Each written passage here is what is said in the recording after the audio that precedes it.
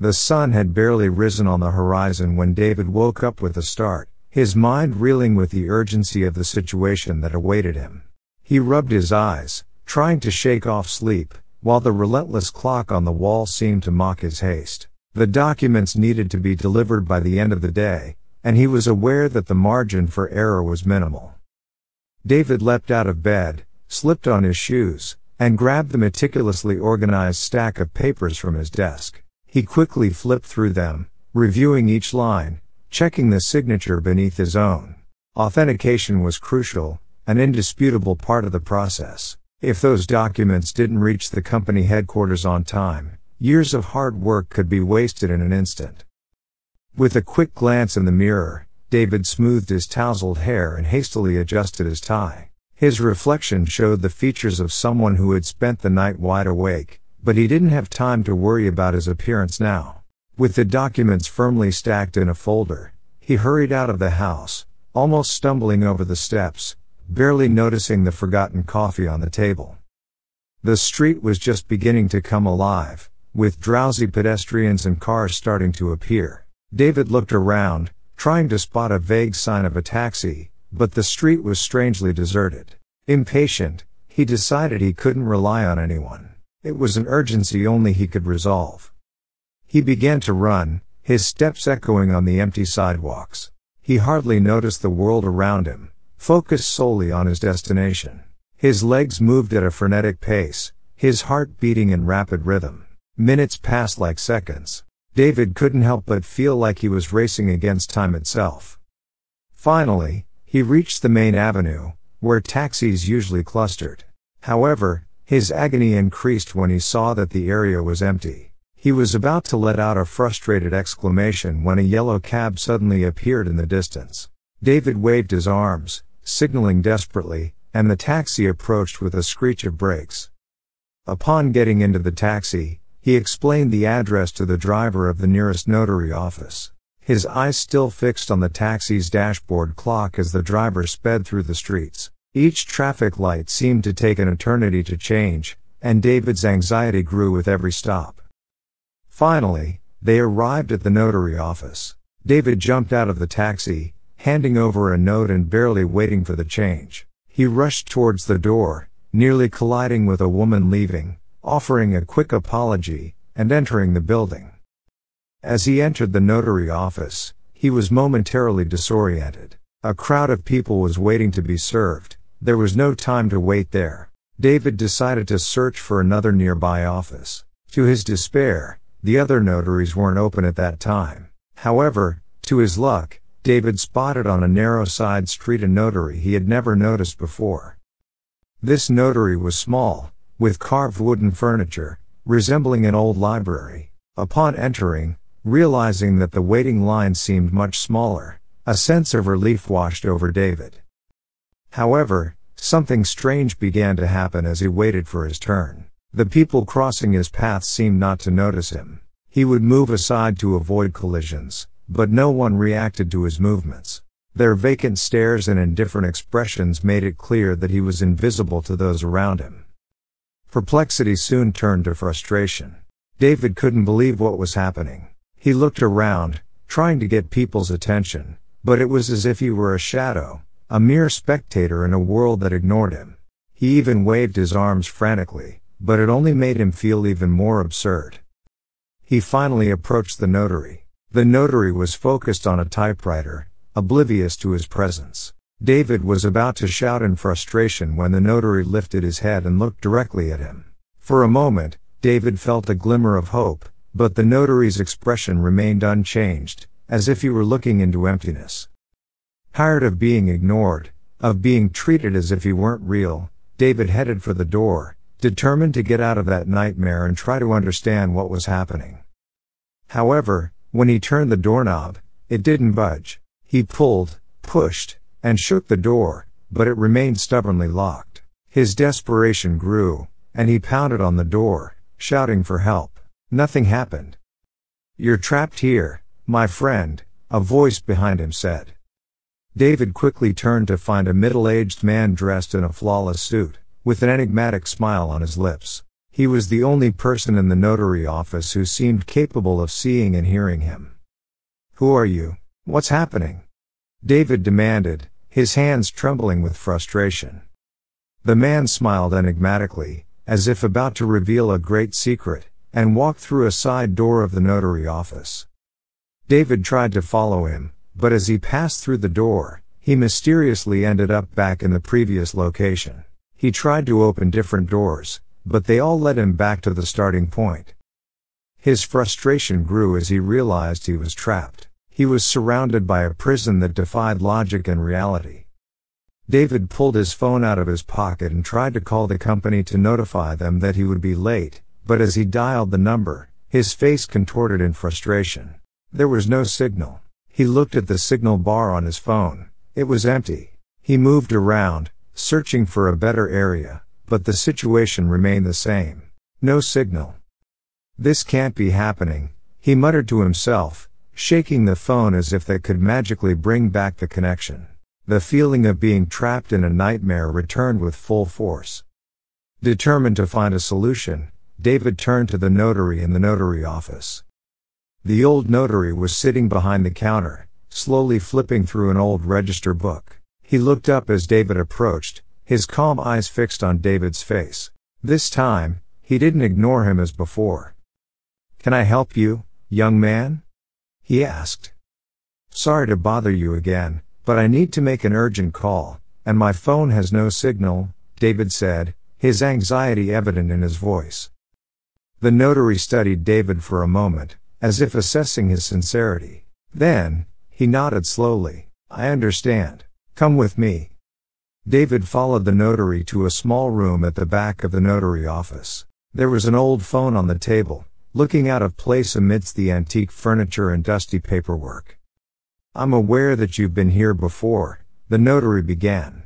"And during my research, I found something you might not know." David furrowed his brow, unsure of what the notary was about to say. "You have a protested debt in this notary office," the notary said calmly. David's eyes widened in shock. "That's not true.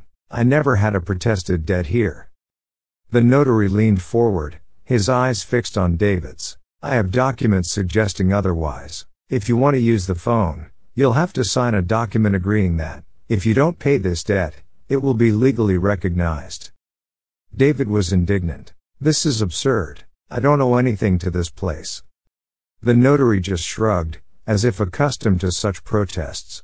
"The choice is yours, young man. If you want to use the phone, sign the document." David was torn. He knew every minute counted, but the idea of signing a false document to gain access to the phone deeply bothered him. However, the thought of being trapped in that place with no way to contact the outside world was even more terrifying. After a moment of internal conflict, he finally agreed. The notary brought a paper and an old pen. David quickly read the document, his indignation growing with each line. However, he figured the document wouldn't hold any legal value outside that strange place. He signed the document with contained anger and pushed the paper towards the notary. "Now, let me use the phone." The notary took the paper, examined the signature, and nodded. He stood up and gestured to the phone again. "Feel free." David picked up the receiver and dialed the number of his home. His heart was pounding as the call rang. After a few rings, the call was answered. "Hello?" a voice said, but it wasn't his wife's voice. It was a feminine voice, aged by time. "Hello, it's me, David," he said, confused. The voice on the other end seemed perplexed. "David? Is this some kind of prank?" The woman hung up the phone shortly after. David hung up the phone and looked at the notary. "I have to leave." "Wait a moment, young man," the notary said with a perceptive look. "You signed the document. Now, you have a debt to pay." David looked at him, his frustration growing. "I only signed that to use the phone. I owe nothing to this place." The notary smiled with a hint of malice. "Ah, but you have now assumed that debt, and as is tradition in this place, you must pay with your work." David felt a knot forming in his stomach. He was at a crossroads again, forced to make decisions in a place where the rules seemed to be dictated by a twisted logic. "You'll work here in the notary office until you've paid off your debt," the notary continued, "and only then will you have a chance to return." David clenched his fists, his mind spinning with thoughts of escape. He couldn't accept this situation. He couldn't be trapped in that place indefinitely. The notary nodded, as if expecting that response. "Very well, young man. Come with me." David followed the notary down the hallway to a room at the back of the notary office. The room was filled with dusty shelves, laden with old files and documents. Desks were covered in paperwork and inkwells, and a dusty window let in a pale light. "Your work starts here," said the notary, organizing and cataloging the records of this notary office. David looked around the room, his dismay growing. It seemed like a tedious, almost endless task. But he had no choice. He knew he needed to fulfill his part to find a way out. Days turned into weeks. David delved into the work, sorting documents, digitizing records, and keeping everything meticulously organized. He was determined to fulfill his part of the bargain and find a way back to his life. One afternoon, while flipping through one of the old records, an idea began to form in his mind. He couldn't escape through the doors, but perhaps he could find a way out through the records. He had to find a pattern, a clue, anything that could indicate an escape route.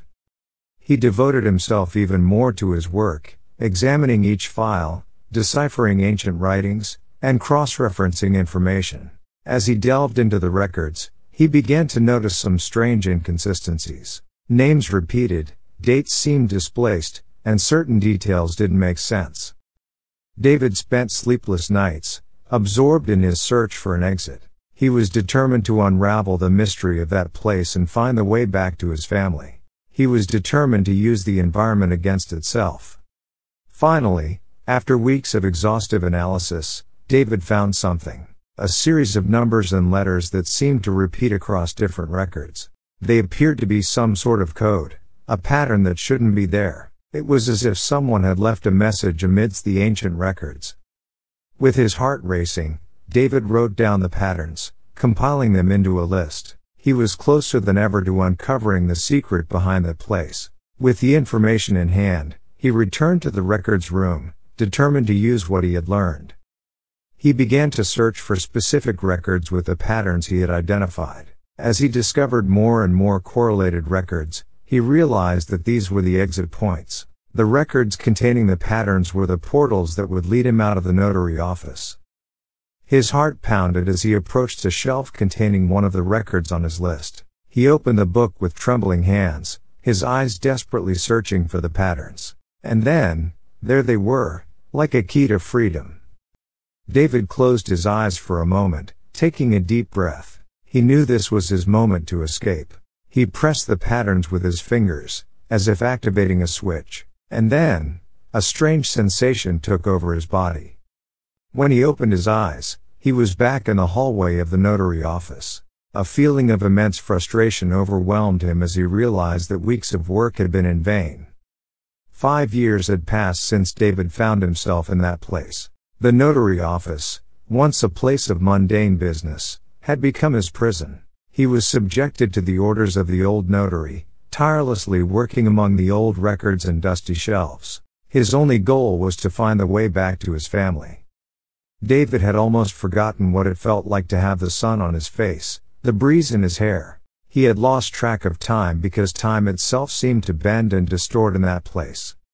He was practically resigned to his situation, carrying out his monotonous tasks, when something extraordinary happened.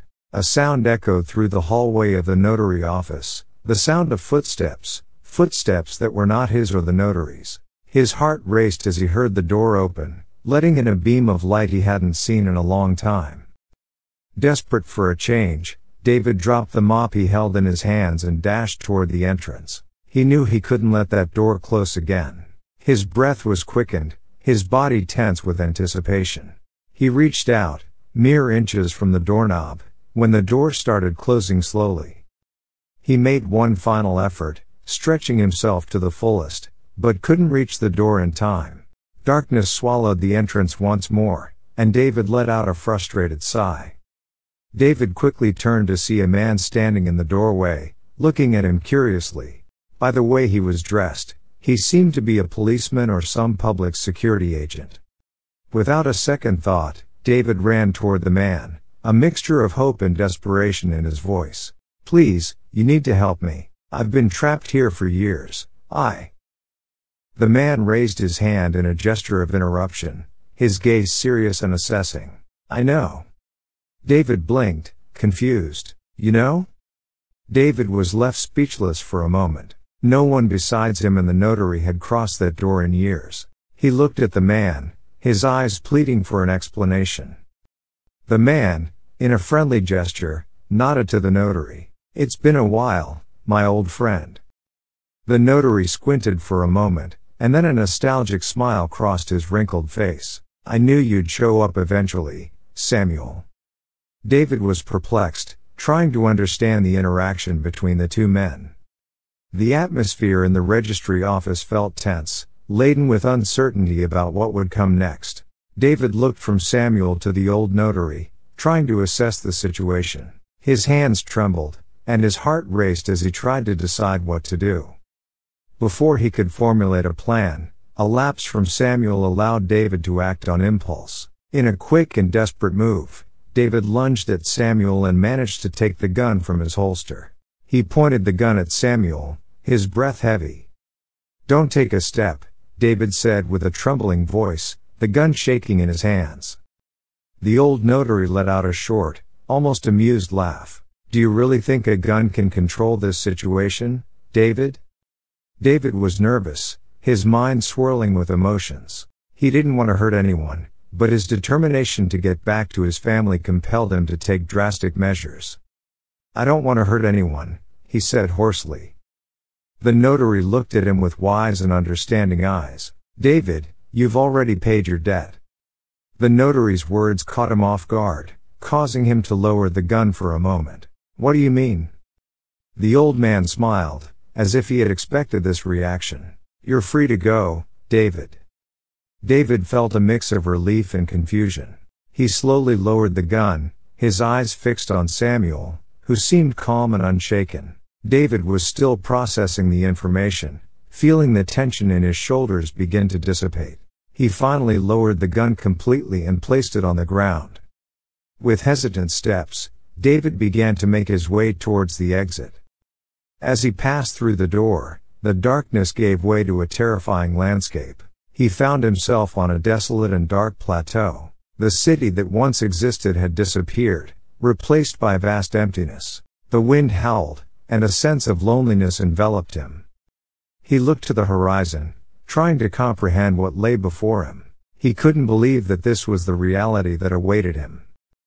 With cautious steps, he began to walk across the plateau. The ground felt firm beneath his feet, but the feeling of being in a strange and desolate world was overwhelming. He struggled to find a point of reference, something that could indicate where he was and where to go. As he walked, the landscape slowly began to change. The ground seemed to slope gently. He looked around, and his breath caught. He was on top of an immense mountain, his view extending as far as his eyes could reach. The vastness of the landscape left him speechless. He felt as though he was at the top of the world, at the highest point of reality. The magnitude of the terrifying and desolate scene stunned him. David felt small and insignificant. Finally, he reflected. "I'm ready."